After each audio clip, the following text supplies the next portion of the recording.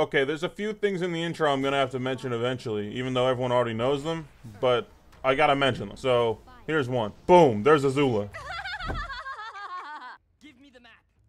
There have been multiple sightings of the Avatar, but he is impossible to track down.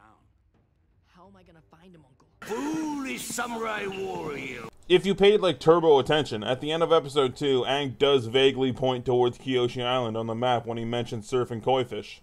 Stop bugging her, Airhead. You need to give girls space when they do their sewing. Airhead's a pretty good insult, actually. Simple.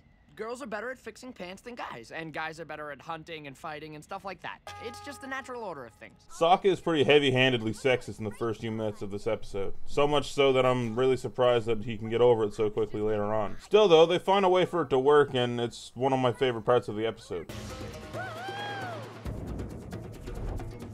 He looks pretty good out there. Are you kidding? The fish is doing all the work. He's right. Momo is like almost the size of Katara in this one shot.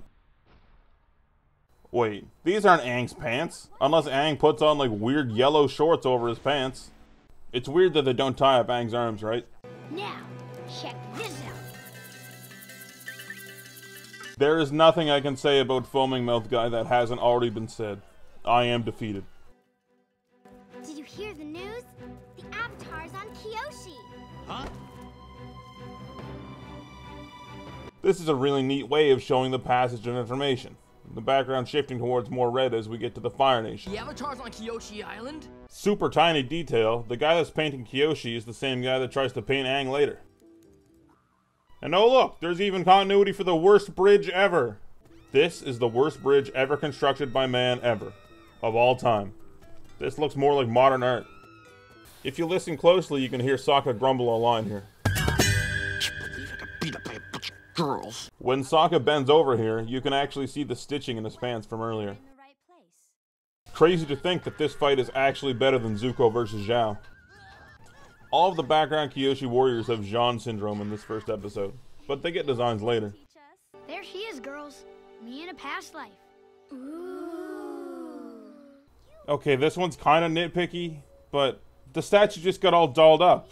You've looked at it every day for your entire lives, right?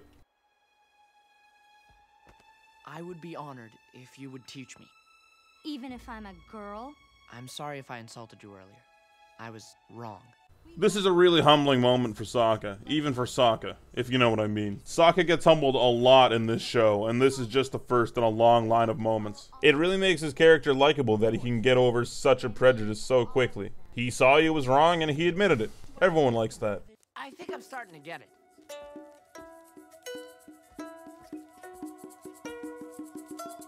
The out-of-tune strings played during Sokka's movements to symbolize his amateurish nature. That works. Suki actually blushes for a split second here. I fell on purpose. This is the first use of Katara's waterbending being purposefully useful. It's good to see her practicing in her off time. Zuko. If you think about it, Katara shouldn't actually know Zuko's name here. He came to her village, but he didn't announce his name or anything, and he was already blasted off the ship by the time she got there. Alright, hold up, this seems like advanced level shit, right? Like this, I don't think Katara should be able to do this. Firebenders have landed on our shores. Girls, come quickly. Hey, I'm not a... whatever. And that pretty much ties up Sokka's arc for the episode.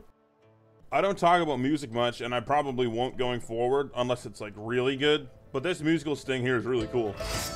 Jean, after an even shorter stint under the command of Zhao, was retransferred to Zuko's crew. He is now the bottom rung of Zuko's chain of command. Okay, Aang, let's go. Last time you fought Zuko with your staff, it wasn't even an issue. Just hold on to the staff and it's a free win. Oh, and there goes the staff. Zuko gets, like, utterly destroyed here. I'm surprised he even survived this. It's nice that Aang gets both sides of the coin in this episode. He gets praised like a god, and then he realizes the costs of being the Avatar in the current day. I treated you like a girl when I should have treated you like a warrior. I am a warrior. But I'm a girl, too. This is just a really nice moment. I don't really have anything to say about it, but I really like it. You can actually see Sokka wipe off his face paint in the background here. Okay, this is nice and all, and a very cool thing of Aang to do. But does it really earn the Avatar theme? Not as much as later moments do, I would say. So yeah, shorter one this time. You know, these first early episodes, there's not a lot to say about a lot of them. Like, yeah, the next two are going to be probably shorter too. Then the Winter Solstice two-parter will probably be a little longer. But then, you know, there's a couple episodes in book one that there's not a lot to say about them. I'm still going to point out all the background stuff I want to, but yeah, not all of these are going to be over 10 minutes, especially in book one. Book two and book three probably going to be longer endeavors because there's going to be more callbacks and, you know, continuity between episodes to point out.